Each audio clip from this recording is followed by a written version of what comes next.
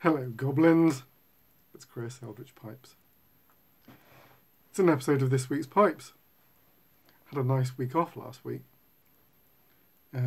On Halloween, we actually went to the Harry Potter tour studios, the Warner Brothers tour studios for the Harry Potter films. Been there, I think it was our third, maybe fourth time. We seem to go every 3 or 4 years.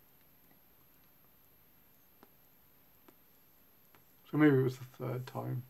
4 might be a bit much. It's worth going every couple of years because every couple of years they change. They just swap things around. I don't know how much you know about the Harry Potter stuff, but at the studios there's only so much room for setting up scenery and monsters and props and all that kind of things. And so every couple of years they take some of the stuff out and throw some new stuff in that we haven't seen. Obviously there's some stuff that has remained the same throughout. The second half of the tour, which is it's broken up by sort of a cafe. It's a self-led tour. I think you might be able to hang with some tour guide, but we never do that. You just like walk around at your own speed, which is what we like to do. And the first half is always, that's where a lot of the new stuff happens. Then you have this cafe moment in the middle. And then the second half changes a little bit, but is mostly the same. The centerpiece of the second half is the Hogwarts school castle, which is just amazing. I love it. You just never go tired of it. It's just really, it's the actual miniature. It's huge, but because it's the entire Hogwarts grounds. But you just get to walk around it and see all the intense detail. And then after that, there's a lot of the monster models and showing you how they made the different creatures, which is always great. So that was Halloween. And then on the Friday, because Halloween was the Monday, we did a few other things, but then on the Friday we went to the Hellfire Caves, which you should Google it. It's a fascinating little place, underground, in a place called High Wycombe. The place was mined for chalk to lay the foundations for some of the roads around that area, and one of the well-to-do decided it would be a great place to wine and dine, in a kind of like morbid, semi-occult style, which is quite fun. And is, said to be haunted by various ghosts. But it's a cool sort of little cave network in High Wycombe, so we went there. And of course they've leaned into the occult angle, which, we were quite happy to see as well. So that was good fun. Good fun. I'm smoking. Actually, I was nudged to this blend because I saw someone post about it. I can't remember who now. I went, oh my god, I can't believe I've forgotten about that one. I got a tin of that. C&D's Cajun Cake.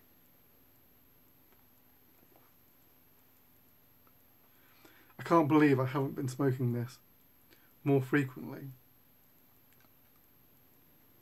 It's a Red Virginia and Perique blend.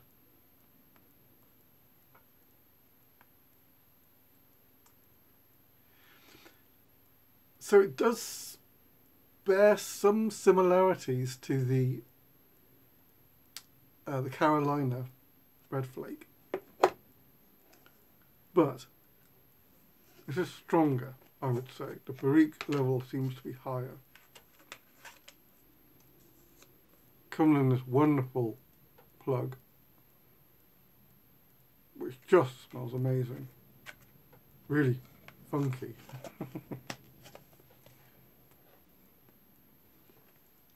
But then this has been aging. Has it really been aging in a C&D? Well, it's not been sealed, so probably technically not.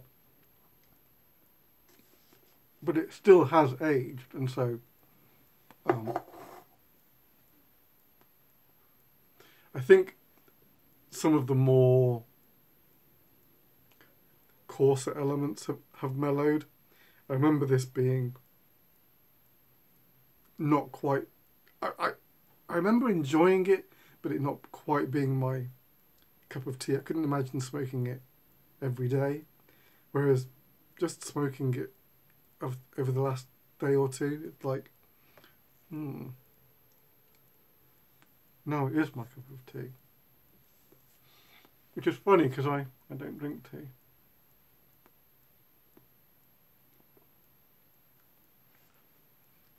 But it's great.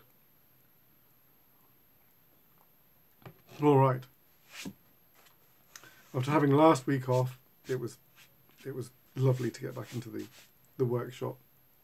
As much fun as I had not working, I really needed a break actually. Last week was kind of like a breath of fresh air. But equally, getting back into the shop was a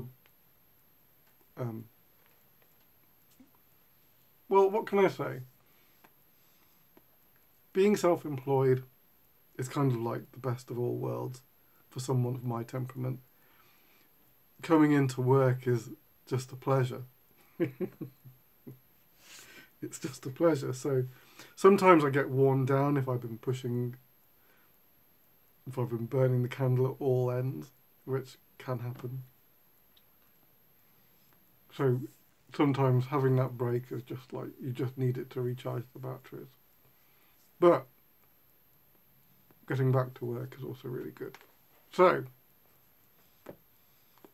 3 pipes to show you this week. The first one is available. The other 2 are commissioned. So, I had my 2 commissions to do, and I thought, what shall I make as a third? And when I spent 2 seconds thinking about it, it wasn't that hard a decision, really.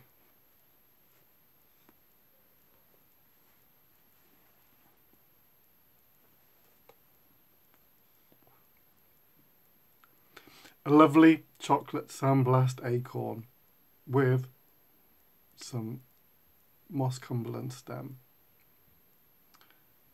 So, if you've been secretly after an acorn for a while and haven't known when to jump at me for one, here's one.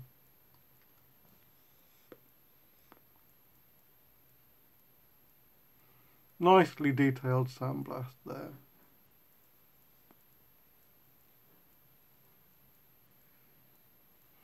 You've got the ring grain going on. You've got the straight grain going on. Doing that nice webbing look that we all look for.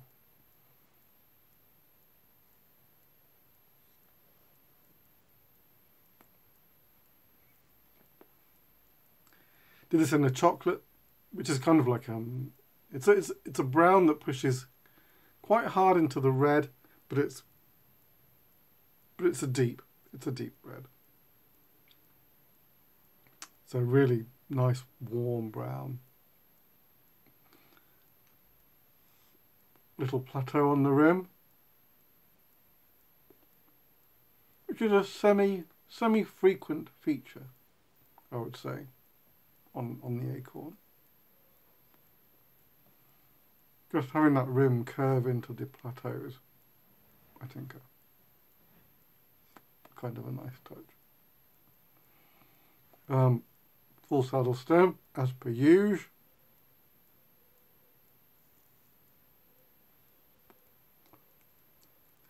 And then, quite a finely figured,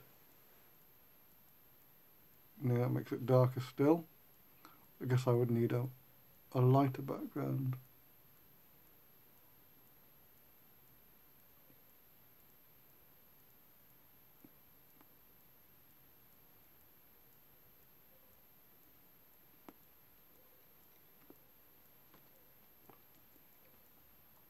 A finely figured piece of moss Cumberland there.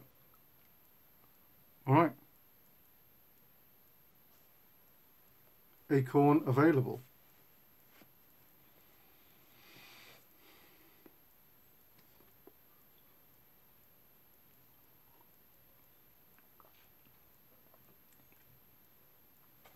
I may have mentioned that I'll be doing the Speakeasy Pipe of the Year next year, and the numbers are starting to come in now. They've made their choices. It's actually going to be two shapes: Slenderman and Strawberry, tied by Chocolate Sandblast and Earth and Ivory Stem, and that's going to be coming in June, July. So my June, July months next year completely blocked out, and by the looks of it, maybe even August as well. Depends how many pipes it winds up being in the end. I'm not sure. Currently, the numbers look big, about 25, but it all depends on how many people wind up paying the deposit. But that should be very interesting.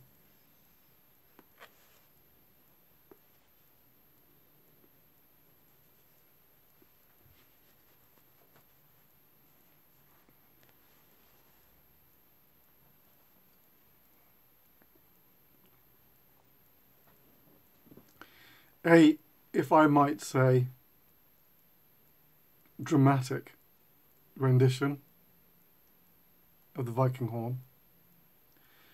This is a black and yellow contrast blast. Really, like, revealing, like, high contrast, the straight grain, which is really cool.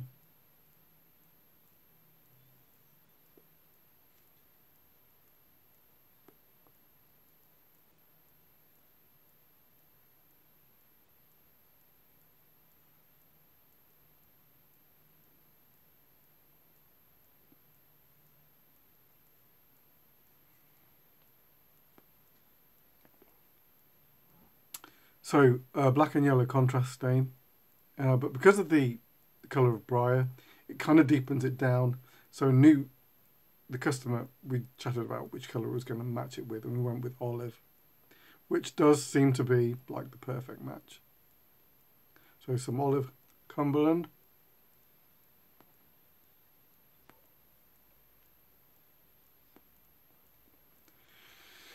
Olive being one of my colours that is on the endangered list.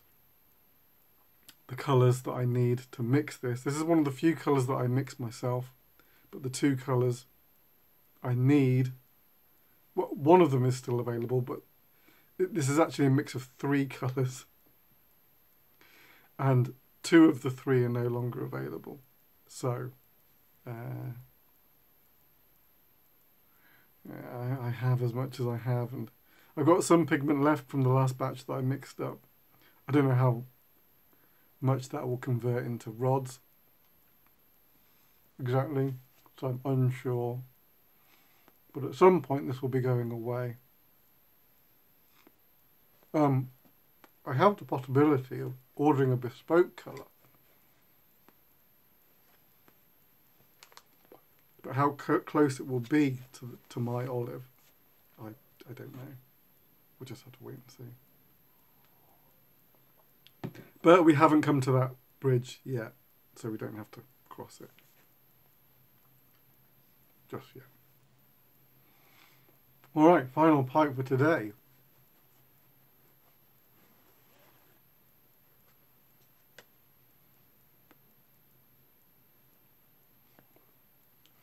This is a blackthorn billiard.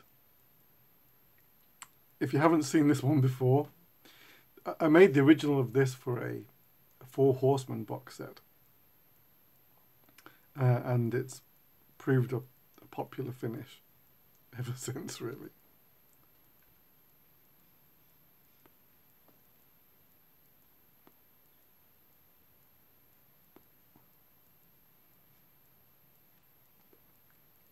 It's one of those ones.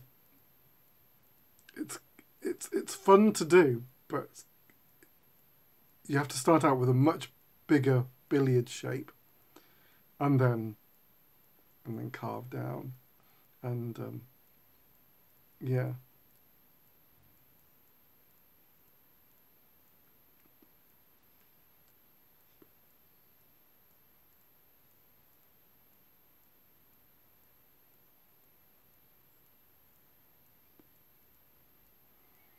But it's a fun, gnarly look.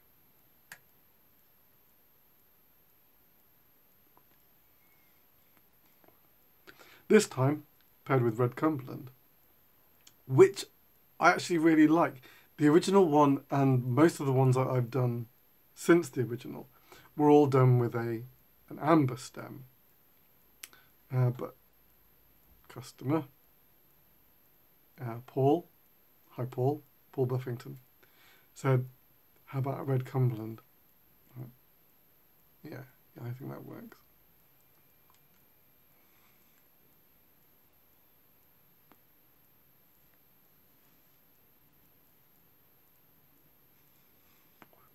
So this is kind of carved,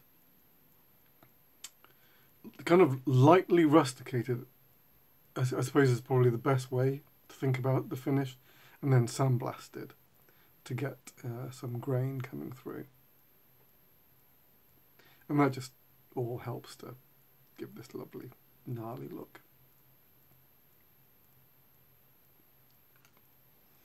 There you go.